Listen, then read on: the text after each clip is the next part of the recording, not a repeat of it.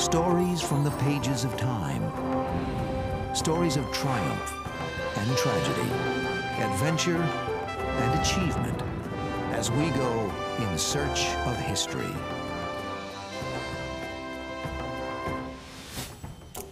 Sacco and Vanzetti. The names are paired in history as if one. The names of two Italian men tried and executed for murder. The names of two self-acknowledged anarchists caught up in the swirling politics of the early 20th century. Sacco and Vanzetti. The names that have generated controversy ever since their 1921 trial. Today, there is new evidence to suggest that they were victims of a corrupt judicial system. The debate continues as we go in search of history for the true story of Sacco and Vanzetti.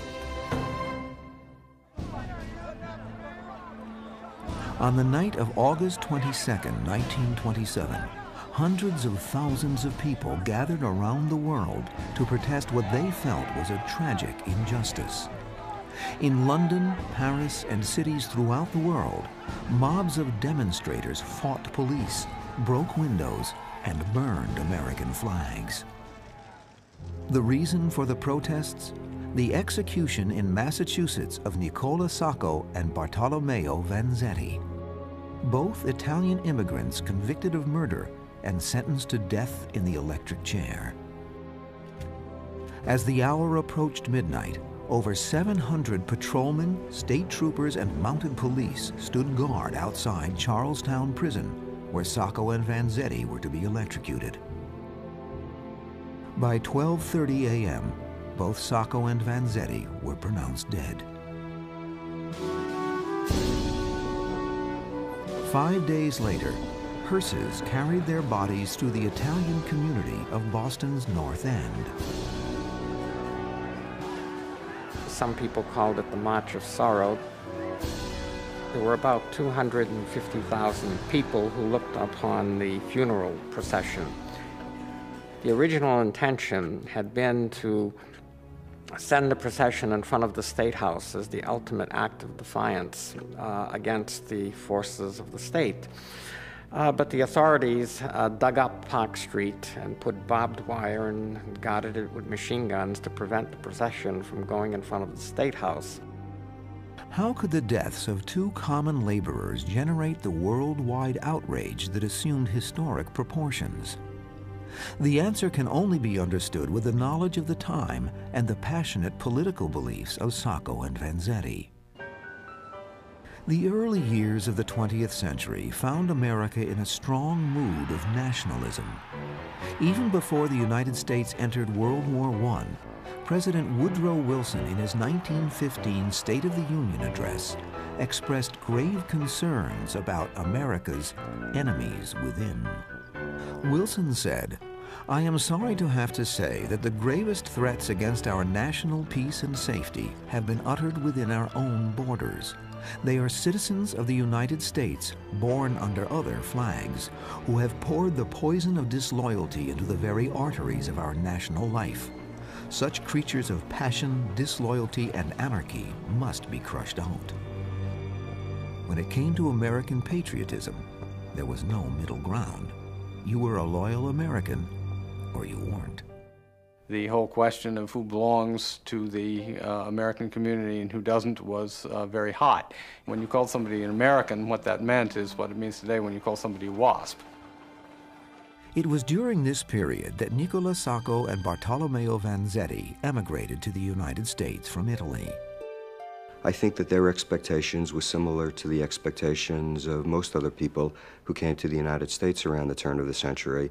They wanted a better life for themselves. They wanted to live in a freer society, and so they hoped that America would be a free America, a place where they could flourish and where they could be happy. They were unknown to each other when they came to the United States in 1908. Sacco was 17, Vanzetti 20. Both men settled in Massachusetts, but they lived very different lives. Sacco worked in a shoe factory in Milford, Massachusetts. In 1912, he married 17-year-old Rosa Zambelli. A son, Dante, was born in 1913, and a daughter, Inez, in 1920. Vanzetti had a difficult life. He remained single and worked whatever odd jobs he could find: dishwasher, laborer in a stone quarry, and fish peddler. However, both men shared a dream of attaining a better life in the United States. Each grew disturbed by the plight of the American working class, the 12-hour workdays of unfulfilling labor, the low pay, and a general feeling of hopelessness. In letters published after his death, Vanzetti voiced his concern as he watched two young women walking to their jobs in a factory.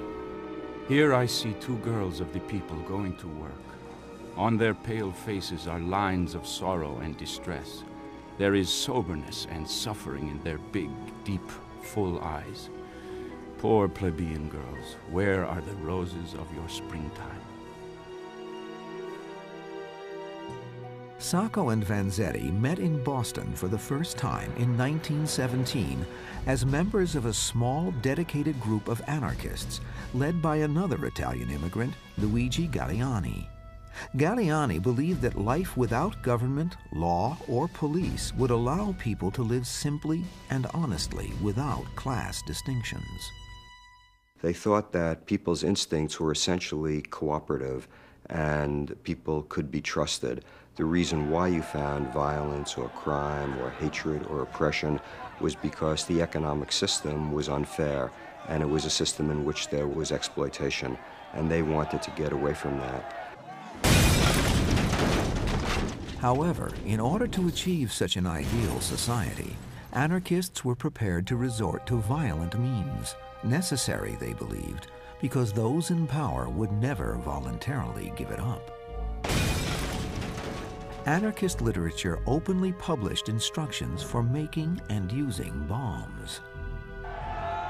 A wave of violent activity was begun in 1919 when the Great Steel Strike was broken.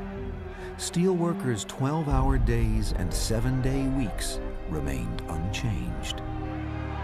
Then, in 1920, Attorney General A. Mitchell Palmer conducted the Red Raids, during which thousands of alien radicals were arrested and hundreds deported.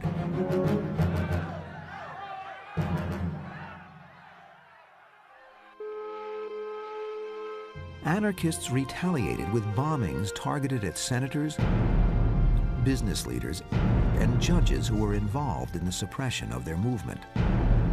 Sacco and Vanzetti participated in these activities. One of the leading misperceptions about Sacco and Vanzetti, one that had been postulated for decades, was that they were, quote, philosophical anarchists.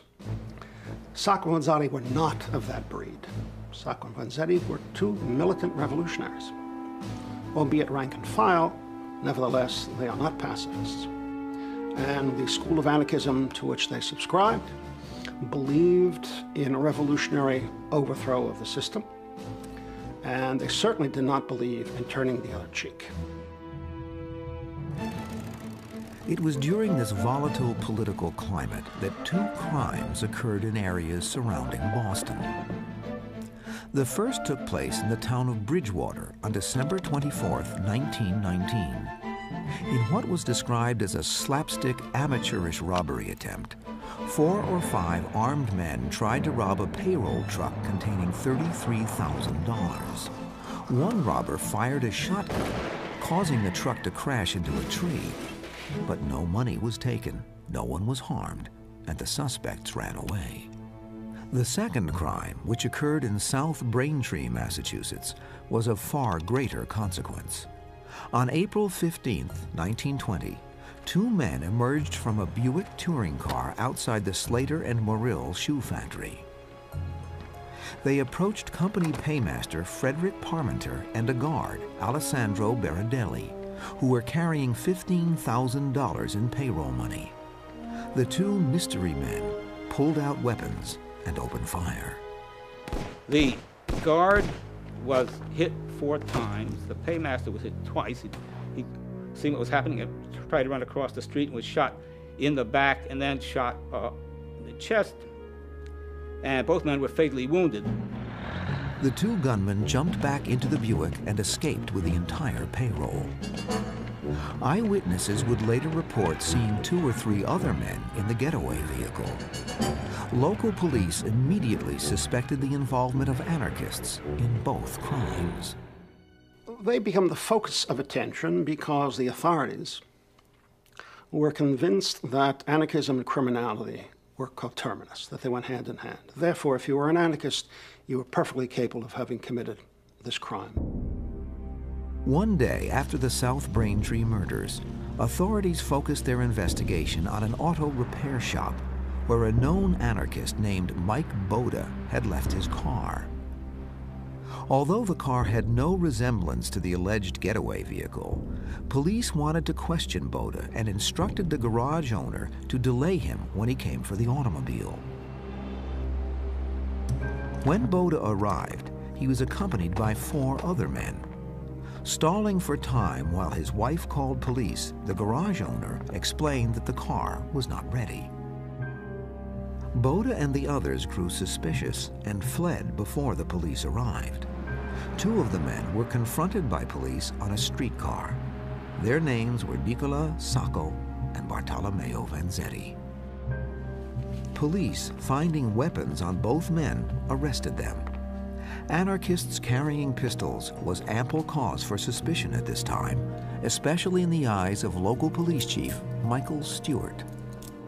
This local police chief, not a particularly trained law enforcement official, that anarchists might have committed these robberies.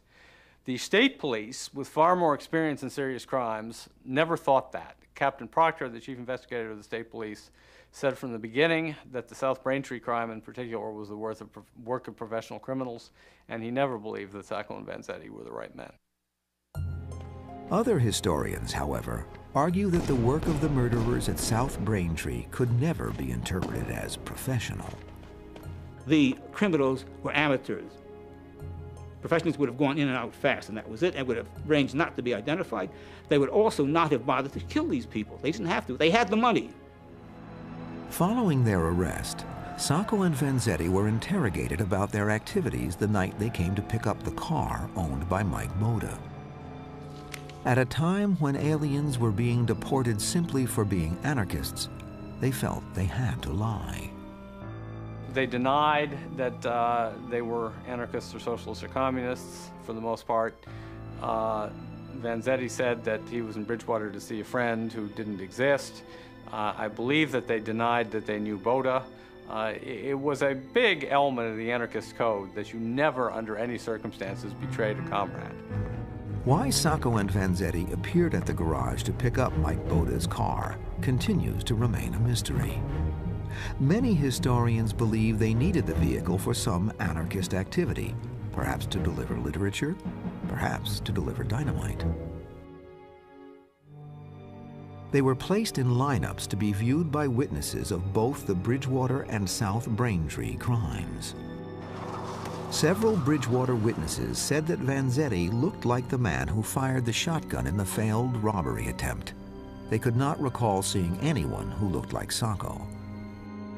The South Braintree witnesses, however, found Sacco more identifiable.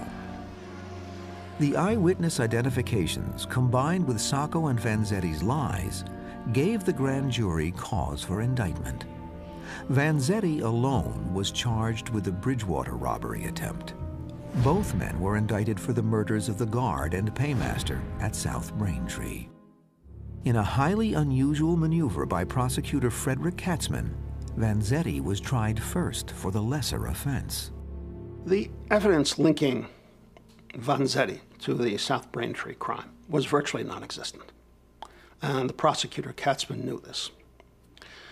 In order to ensure that he would be viewed as a criminal, they arranged to have him tried on this first robbery charge, this failed robbery charge, with the virtual certitude that a conviction would come in, and therefore when they were tried for the South Braintree crime, Vanzetti, notwithstanding a lack of evidence against him for the crime that he is now being charged with, is nevertheless a convicted felon. The judge presiding over both trials was Webster Thayer, a controversial figure who had voiced strong anti-anarchist opinions. Thayer was violently opposed to anarchism. Thayer had presided over the trial of another immigrant for advocating anarchy, in which the man was acquitted. And he threw a public tantrum, which was widely reported in the press. While he became the object of a great deal of suspicion as to his motives and prejudices, there is no evidence that his conduct of either trial was in any way prejudicial against the defendants. Vanzetti was cautiously optimistic as he got ready for his trial. He and his local attorney, John Vahey, decided to avoid the word anarchy at all costs. They knew that Vanzetti's strongest defense was his alibi for the date of the robbery attempt. Vanzetti's alibi was about as strong as it could be. He was peddling fish at that time. On December 24th, he reported, he was making special deliveries of eels to all his Italian customers in Plymouth because they had a custom of eating eels in a special Christmas Eve feast. And his customers testified that he made these deliveries. But the prosecution countered Vanzetti's alibi witnesses with the eyewitnesses who had identified Vanzetti in the lineup. 5 witnesses said Vanzetti was the man who did it, and perhaps twice as many said no, he was doing something else. The alibi witnesses outnumbered the eyewitnesses by something like 2 to 1.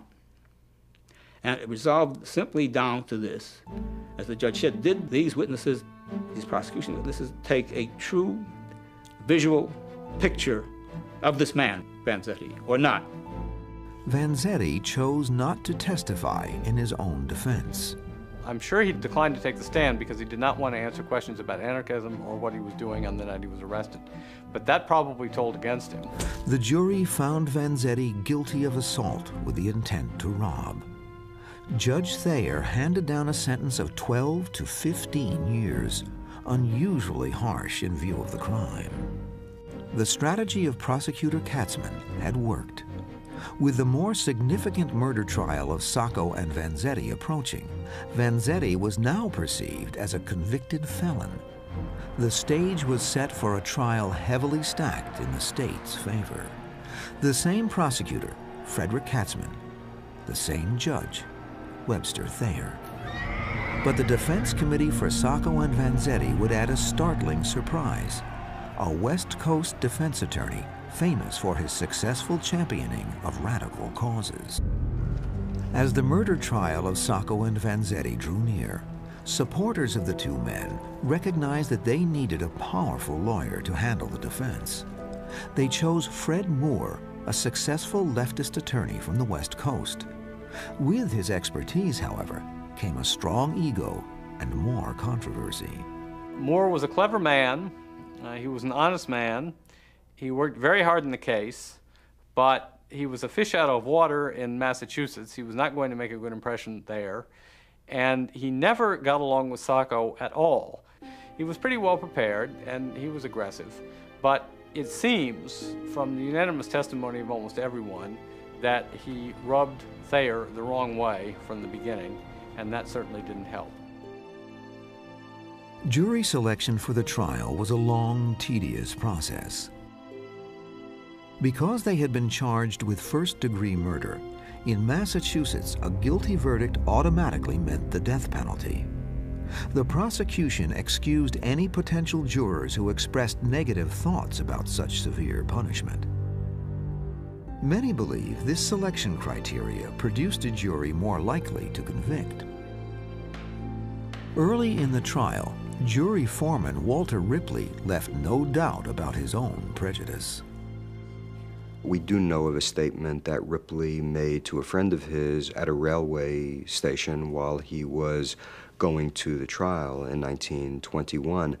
A friend of his said that he thought Sacco and Vanzetti were innocent, and Ripley replied, "Damn them, they ought to hang them anyway."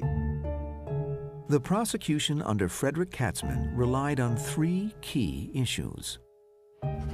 The first involved the behavior of the defendants the night of their arrest.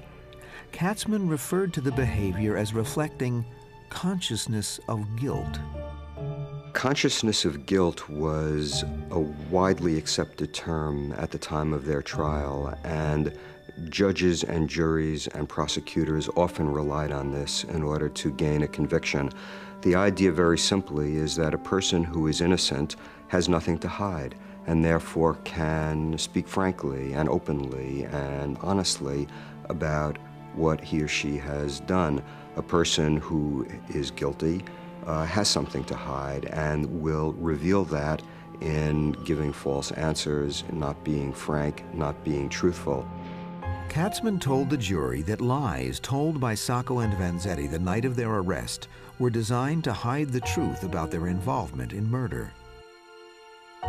Some historians, however, believe they lied to conceal that they were anarchists because they feared deportation.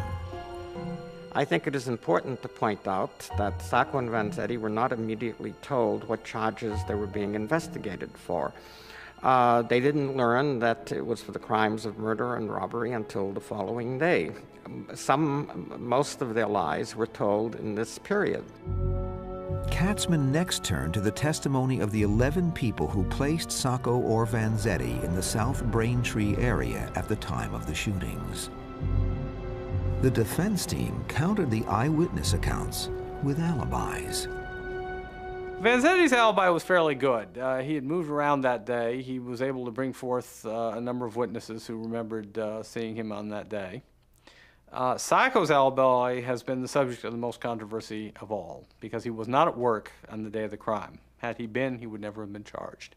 The most significant and controversial evidence presented by the prosecution involved the weapons used in the murders. While ballistics evidence is now considered an exact science, it was not so in 1921. As a key part of its case, the prosecution wanted to tie both of the weapons Sacco and Vanzetti were carrying the night of their arrest to the murders of the paymaster and the guard. Prosecutor Katzman claimed that the weapon found in Vanzetti's possession, a .38 caliber Harrington and Richardson revolver, had actually been taken from the guard Baradelli at the time of his murder. We now know, as my co-author William Young discovered in 1977, that that was a completely false claim, and more to the point that the prosecution knew that that was a very completely false claim. According to research conducted by Kaiser and Young, Berardelli's revolver had been purchased by Frederick Parmenter, the murdered paymaster. Police Chief Stewart had actually traced the gun to the store where it was purchased by Parmenter. Records showed that the gun was indeed a Harrington and Richardson revolver, but it was a .32 caliber, not a .38. Also, the serial number of the weapon purchased by Parmenter for Baradelli did not match that of the weapon found on Vanzetti. Nowadays, if the prosecution discovered that, they would have to turn it over to the defense, and that would have blown the whole theory out of the water. As it happened, they managed to conceal it, and it sat in state police files for 56 years, literally, until Bill Young found it there in 1977. This is a very important episode, not only because it shows that Vanzetti was not carrying Baradelli's revolver, but because it shows what the prosecution was capable of. Kaiser also believes that the prosecution introduced false evidence against Sacco. Jurors were told that the bullet which killed Baradelli came from a .32 caliber Colt weapon which Sacco carried the night of his arrest. But prosecution witness Captain William Proctor, a police firearms expert, stopped short of stating that ballistics tests proved that Sacco's weapon fired the fatal bullet, known as Bullet 3. He would only testify that the bullet was consistent with the type of bullet that would be fired from Sacco's weapon. Kaiser claims Proctor made this statement because Bullet 3 presented as evidence was not fired the day of the murders. What I'm arguing is that it was fired sometime probably between May and December of 1920 at a test range somewhere by some of the police officers working on the case, and substituted for the Bullet 3 that had been removed from Baradelli's body. In new investigations done since the publication of his book, Kaiser claims to have discovered profound new evidence of corruption on the part of the prosecution. According to Kaiser, during the Sacco-Vanzetti trial, police investigators withheld test results which showed that cartridges found at the scene of the South Braintree murders did not match cartridges fired by weapons found in the possession of Sacco or Vanzetti. The question is, what was the prosecution willing to do to convict them? Well, the answer is it was willing to do almost anything. Other historians disagree with Kaiser's interpretation of ballistics evidence. He is imputing extraordinarily dangerous actions as well as vile actions to the authorities. Everybody is incriminated. I do not see a purely fixed demonstration of guilt in any case. All you have, in effect, are imputations based upon nothing but suspicion of bad character on the part of the actors involved. As the 1921 murder trial drew to a close, Fred Moore refused to make the mistake of his predecessor in the Vanzetti trial. Both defendants took the stand to testify on their own behalf. But the plan turned into a no-win situation. Once Sacco and Vanzetti took the stand, there was no question that Katzman was going to go for the jugular. It was imperative to gain a conviction, to expose both their radicalism, and to play upon the patriotic sympathies of the jurors. During cross-examination of Vanzetti, prosecutor Katzman focused on the pair's decision to flee to Mexico to avoid serving in the U.S. Army during World War I. Katzman basically sets Vanzetti up, asking him, why did you go to Mexico in 1917? And Vanzetti begins talking about not believing in war, not wishing to participate, and Katzman pouncing on him and saying, but I thought you said you loved America. If you really loved America, why did you leave America in her hour of need? Katzman's questioning of Sacco was even more damaging to the anarchists' case. And the more and more he went into that theme, the more Sacco simply incriminated him by revealing that indeed he was not a patriot, that he was a revolutionary, did not believe in war, did not believe in capitalism.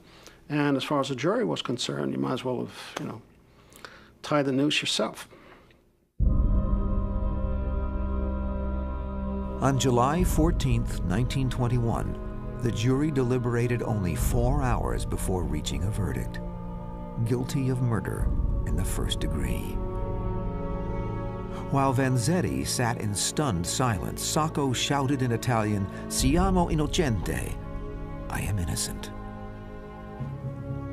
Historians who have reviewed the Sacco-Vanzetti case point out several main reasons for their conviction. Alibi witnesses were not believed because they were Italian friends of the defendants.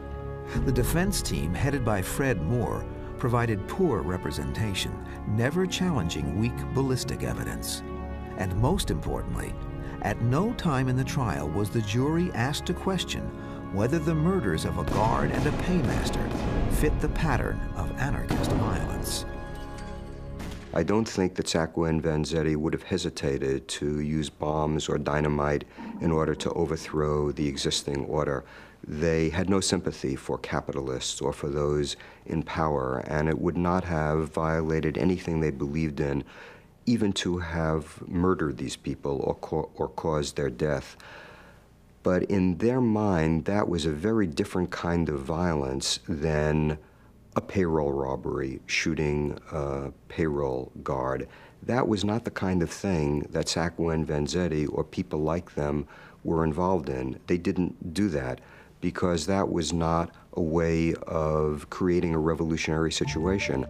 In the months following the conviction of Sacco and Vanzetti, their defense committee fired Fred Moore and placed their last hopes in the hands of William G. Thompson, a highly respected conservative Boston trial lawyer.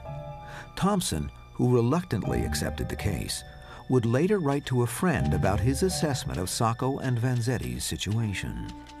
It is my belief, based upon a long study of the case, that they had nothing whatever to do with the crime with which they are charged.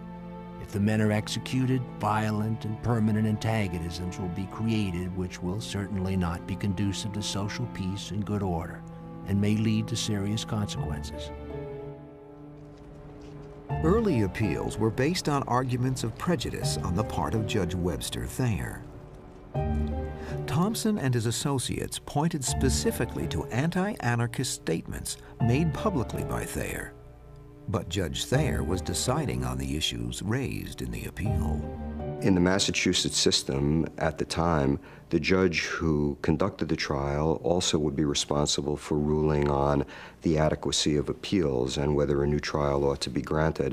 And in 1924, when the defense made motions for a new trial, these were rejected by Judge Thayer. He was, in 1924, attending a football game at his alma mater at Dartmouth, and walking across campus after that game, he hailed a professor of government, Professor Richardson, whom he knew, caught up to Professor Richardson, and then made this infamous statement, "Did you see what I did to those anarchistic bastards the other day? I guess that will hold them for a while." Of course, Professor Richardson was horrified at this kind of statement coming from a judge in the case, and later made public what the judge had said. He was quoted as hearsay. He might well have said it. He did. It is quite credible that he did say some negative things about the defense, if not necessarily about Sacco and Vanzetti. He did have some negative feelings about the great defense lawyer, Fred Moore, who really made the case for the defense and was quite ruthless about it. But nevertheless, that did not show in the court proceedings. And no defender of the defense was able to show this at any time in all of the review of this through into 1927. Following these defeats, defense attorney Thompson realized that his only realistic chance of freeing Sacco and Vanzetti would be to find the true perpetrators of the South Braintree crime. In 1925, he received a major break. Celestino Madeiros, a Portuguese-American convicted for the holdup and murder of a bank cashier, was in the same prison as Sacco and Vanzetti, also waiting out the appeals process. Madeiros passed a note to Sacco confessing that he had participated in the South Braintree crime. In an affidavit taken by Thompson, Madeiros said he had been in the suspect automobile with a gang of Italians from Providence, Rhode Island. Although Madeiros refused to name any of his Confederates, he mentioned that they had made their living robbing freight cars near Providence. A gang headed by mobster Joseph Morelli of Providence fit Madeiros' description in every way. Not only had they robbed freight cars, but on the day of the South Braintree murders, most of the gang had been out on bail awaiting trial for another South Braintree crime, stealing shoe shipments from a factory adjacent to the one that employed murder victims Parmenter and Berardelli. The test of any confession like this, as all policemen know, is whether the man confessing can provide previously unknown details about the crime which can subsequently be confirmed as having been true.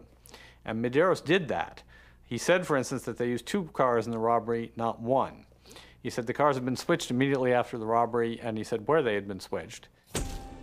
Joseph Morelli turned out to bear a striking resemblance to Nicola Sacco, and several witnesses who had failed to identify Sacco or Vanzetti identified Morelli as one of the bandits. William Thompson tried and failed to get mobster Morelli to confess. So armed with the Madeiros statement and supporting evidence, Thompson sought a new trial for his clients. But again, Judge Thayer denied the request. By that time, the whole case had become a point of pride for Thayer and the entire Massachusetts judicial establishment. They bitterly resented being put under pressure by the international community and by left-wingers of all kinds, and they were going to show that in Massachusetts men decided what justice was. As a last resort, the defense team filed a request for clemency with Massachusetts Governor Alvin Fuller. Fuller appointed Harvard President A. Lawrence Lowell to head a committee to evaluate the case. Based on the committee's work, Fuller came to a clearly defined conclusion. I have read the record and examined many witnesses and the jurymen to see from a layman's standpoint whether the trial was fairly conducted. I am convinced that it was. Lowell's handling of the appeal has also generated controversy.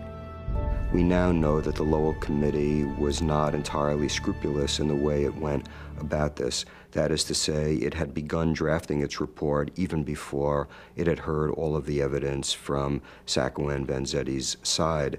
But A. Lawrence Lowell and the others on the committee, like the jury in the original trial, thought that the conviction was a reasonable conviction, and therefore the death penalty ought to stand. Lowell was a man of great and distinguished character who had, as a point of fact, put his job on the line to defend a radical member of the faculty, and was always known as a defender of freedom of speech. And in fact, the man who he defended made a point of writing up that episode. So there's no evidence that of this. There's only the imputation. For the defendants, their only remaining hope was a long shot: intervention by the U.S. Supreme Court. When that attempt failed, an execution time was set for midnight, August 22nd, 1927. During the final months of their lives, Sacco and Vanzetti wrote many letters to friends and loved ones. On August 21st, 1927, the night before their execution, Vanzetti wrote to Sacco's son Dante, who was 13 years old at the time. My dear Dante, I tell you now that all I know of your father, he is not a criminal, but one of the bravest men I ever knew. Your father has sacrificed everything dear and sacred to the human heart and soul for his faith in liberty and justice for all. We were for the poor and against the exploitation and oppression of the man by the man. Be brave and good always. I embrace you. Goodbye, Dante. Bartolomeo. Shortly after midnight on August 22nd, the first death row inmate to be executed that night entered the death chamber. Ironically, it was not Sacco or Vanzetti, but Celestino Madeiros, the convicted murderer who claimed to have been involved with the South Braintree crimes. Strapped to the electric chair at 12:02, Madeiros was pronounced dead at 12:09. Nicolas Sacco was the next to enter the chamber. As the Boston Herald reported, he said in broken English, "Farewell, my wife, my child, and all my friends." As the straps of the electric chair were adjusted, he said to the witnesses, "Good evening, gentlemen." His final words were, "Farewell, mother, and viva l'anarchia." Sacco was pronounced dead at 12:19. The Associated Press would report that as Vanzetti entered the room, he shook the hand of the prison warden and thanked him for his kindness. Then Vanzetti uttered his last words, "I wish to forgive some people for what they are now doing to me." He was pronounced dead at 12:26 a.m.